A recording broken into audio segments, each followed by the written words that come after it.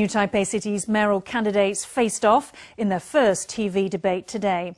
During the program, DPP mayoral candidate Su Tseng-chang and the KMT's Hou You-yi shared their visions for New Taipei. They also took time to address allegations of corruption and to emphasize their positions on dentures for the elderly. With just 12 days left until Election Day, New Taipei City mayoral candidates Su Tseng-chang and Hou You-yi unleashed their firepower in a televised debate.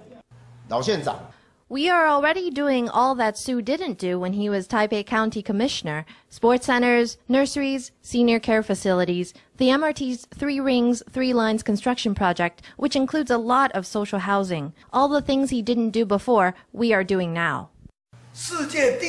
The largest economy in the world is waging a trade war against the world's second largest economy, and foreign investors are rushing to find new places to invest in. Here in New Taipei, we have the best conditions. Want to build a factory? We have the land. Need labor? We have the most high-level talent in all of Taiwan. In the Q&A session, Hou was asked to address claims about his meddling in a college dormitory project and about land speculation in Xinzhuang. Talking about land speculation in Xinzhuang reminds me of how it was with the Chinese Culture University dorm project. It had been perfectly legal for 21 years, and then came the accusations that my wife and I signed the contract, that the source of the funds was unclear. They asked, where did the 70 million NT come from, and accused me of not paying taxes. There was a heap of allegations, and none of it was true. Su Tseng-chang 已经被检验一辈子了。I, Su Tseng-chang, have been investigated all my life. Now Deputy Mayor Hou is coming under one probe.